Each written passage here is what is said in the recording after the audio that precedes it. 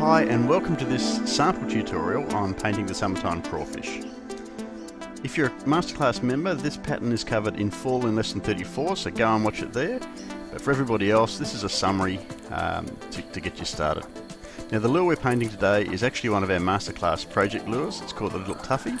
It's a square build Western Red Cedar crankbait with a low tone rattle, and you can hear that rattle there, ideal for the crawfish pattern.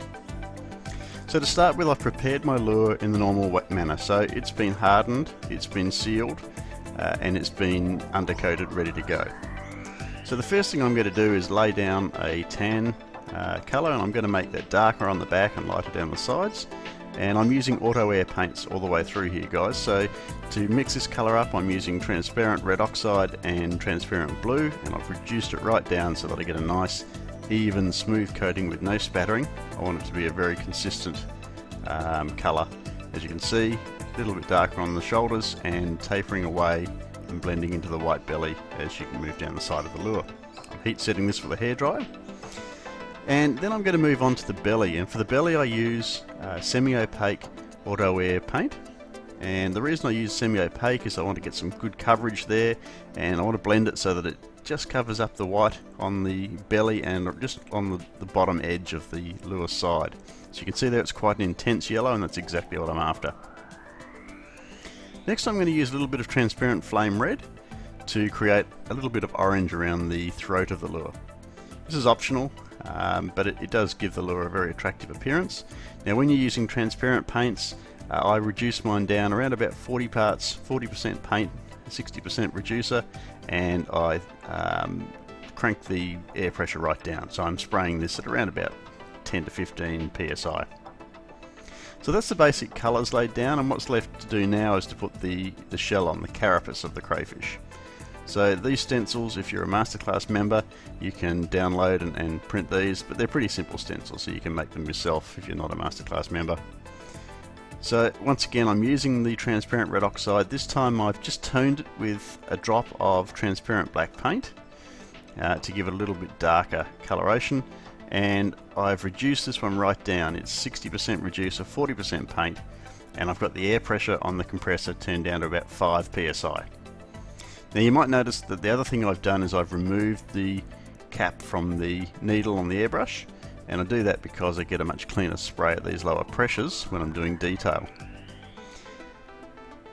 One of the things to know about spraying this type of stencil is that you don't actually aim the airbrush at the lure itself. You're actually aiming at the stencil, and what you're trying to do is get the overspray to form the nice graded clear pattern that you see on the side of this lure. So what I do is I point the airbrush just at the bottom of that curve on the stencil, and I just give it a very light spray, and I'll take the stencil away and check and see how much overspray has gone onto the lure, and I'll do it again until I get the desired effect.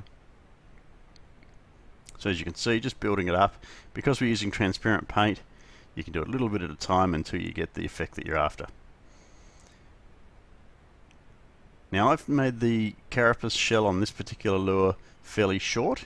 If you want to, you can extend this stencil up. You can go right up over the back of the lure if you want to, so that the carapace comes right up over the side of the lure. I've kept it a little bit more subtle, and that's just my personal taste.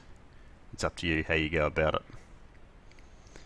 So there are 4 stencils here that I'm using. The first one lays down the scallops, and I use those scallops then to index all the rest of the stencils. And then each successive stencil creates the next part of the carapace shell. So once again, heat setting between each coat with a hair dryer just to make sure the paint's really well bedded down, and then I can just go back with each of the stencils and just touch up if I want to make any part of that pattern a little bit more bold or a little bit clearer. So that's the carapace laid down. The next thing to do is to just lay a little bit of spatter over the top, and I want to do this on the sort of top 2/3 of the side of the lure, and I want it to be a fairly fine speckling. Now in the masterclass I have a tutorial where I go through several ways that you can do this. I'm using the Iwata spatter technique, but there are others you can use if you're not using an Iwata airbrush. The paint, once again, is the same colour that I used to do the carapace, so it's the red oxide tinted with black. Once the speckle's done, all that's left to do is to lay down the green paint over the back and shoulders of the lure. Now I'm using transparent bright green, and I've toned that transparent bright green with just a little bit of pearlescent black.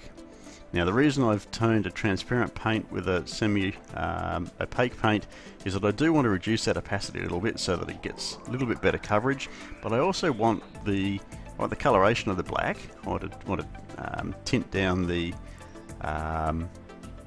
brightness of the green a little bit, but I also want to get a little bit of pearlescence, so there's a little bit of sparkle in the back of that lure to give it some life. And you can see, because the paint is still reasonably transparent, I'm laying down a number of coats. Now once again, I've reduced this paint right down, and that means I work at lower air pressure and I put on a lot of coats. And the reason I do it that way, as you can see, I get no spatter and I get a very nice even coat of paint that grades very smoothly from the green into the sides, which are beige or tan.